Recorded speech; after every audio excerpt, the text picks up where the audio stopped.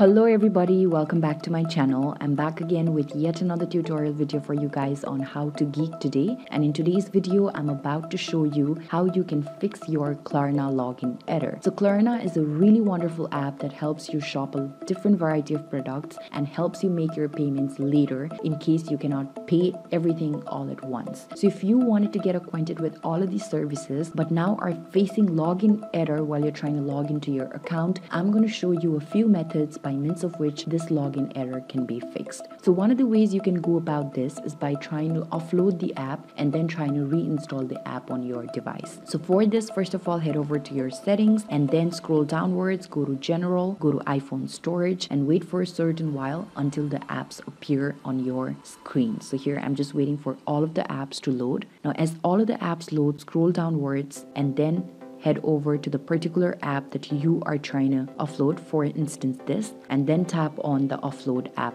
option. After you tap on offload app, you can simply offload the app, which will remove a certain storage from your device and then save the documents and all of the details related to the particular app, and then will help you to basically get rid of all of the cache. So in this way, you can also reinstall the app later on and see for yourself if this works out for you. Another way is many times you're facing some login error because your app is not updated. So to check if your app is updated, head over to your app store and then type in the name of the app. After you tap on the name of the app, here instead of the download button, instead of the open button, you're more likely to see the update button. If you see an update button, it simply means that your app has not been updated and that you need to update the app in order to let go of any of the glitches or any of the bugs that are currently causing the error. So make sure that you update the app in order to fix your login error. Many times this works out for anybody. Another thing you can also do is try and restart your device or try and turn off your device for a certain while